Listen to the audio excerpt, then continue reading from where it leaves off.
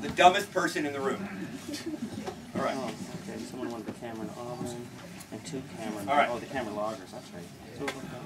On this job, we deal with a lot of...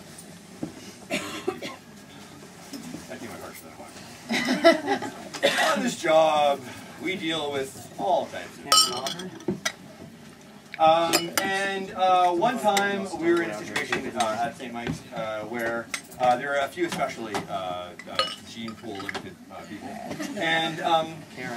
and so you know, I mean, on this job, like you have to know. I don't know what you think of me now, but I honestly, like, with a patient, I am respectful. I am obvious. You know, I'm offering everything. Oh, geez. Oh, yes. Oh, no, sir, really, I know, I completely understand you. You had gone grocery shopping, farmer's market, you had come home, you had taken a shower, you sat down quickly, you didn't realize you left a carrot on the couch. I totally understand. I'm sure that happens all the time. It might be 2 carrots, okay? Accidents happen, sure, I understand. Vegetable-related impalements, they're very common. You know, I'm not there to judge, right? I'm there to take them to the hospital. I got it. So to the patient, you know, we're always ultimately respectful, but as soon as, you know, they're out of earshot, there's a lot of like, you should hear that dumbass I just brought in. My God. So here are 2 people. You tell me which one you think will win a Darwin Award one day. All right, so the first one was in his car, drunk. And he is driving along, and as he runs through a red light, he sees that there's a cop right there at the intersection. And the cop sees him. He sees the cop sees him, he sees the cop saw him. He's run a red light, so what does he do but make a left-hand turn through the right onto a one-way street going the wrong way. Clearly in an attempt to evade the police. He goes down the street, he finds his way to an alley, he pulls into the alley.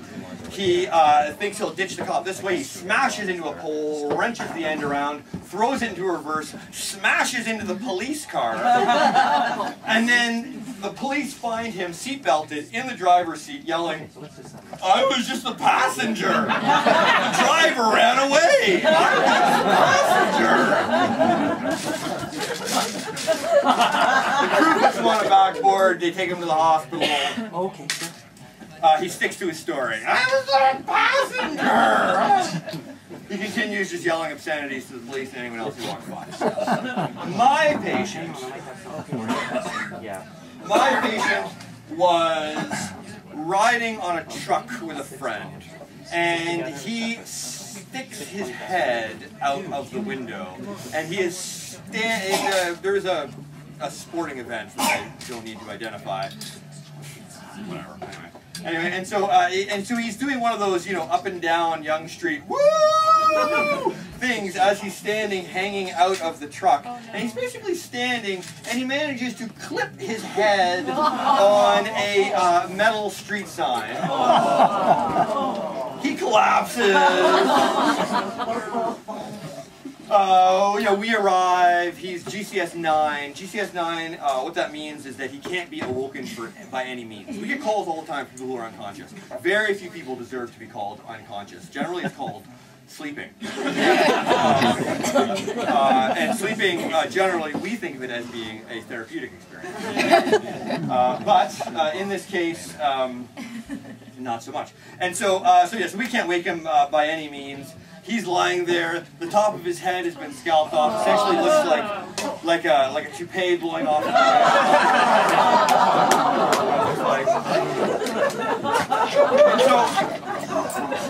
And so because you know, he's in very bad shape, and you know, we throw him on a backboard as well, and we bring him into the hospital. And at the hospital.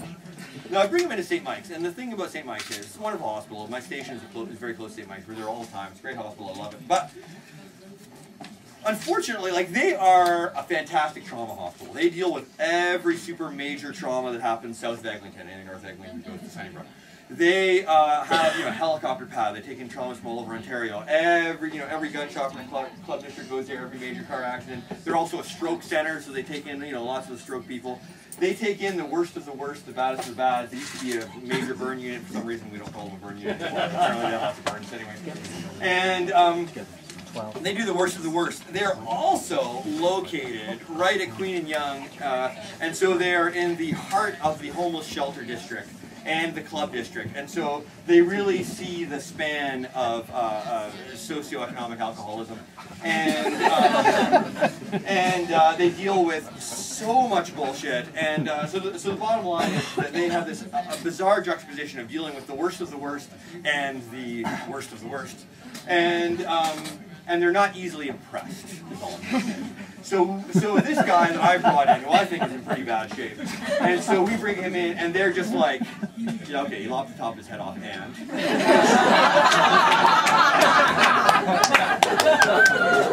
like, well, I guess there's not much more to that story. I think he has high cholesterol. And so anyway, so they're quite unimpressed, and I'm getting nothing but sort of like disrespect from the woman on triage at the time, and so she's trying to show me, because at the time he couldn't be woken up, but by the time he got to the hospital, he was talking, he was yelling, he was complaining, he was flopping his pseudo yarmulke around, doing all this, and so really, like, he just does not look as bad as he used to be. Now he just looks like a man who had a poor hair cutting experience. I'm coming back for all night long. No worries. Until the nurse says to him, in an effort to show me just how together he really is, she says to him rather, are you, I'll alert the person, place, and time. It's a very common thing we ask. Do you know who you are? Do you know where you are? Do you know approximately what time it is? It's so funny. Sometimes we'll whittle that down to, do you know if it's winter?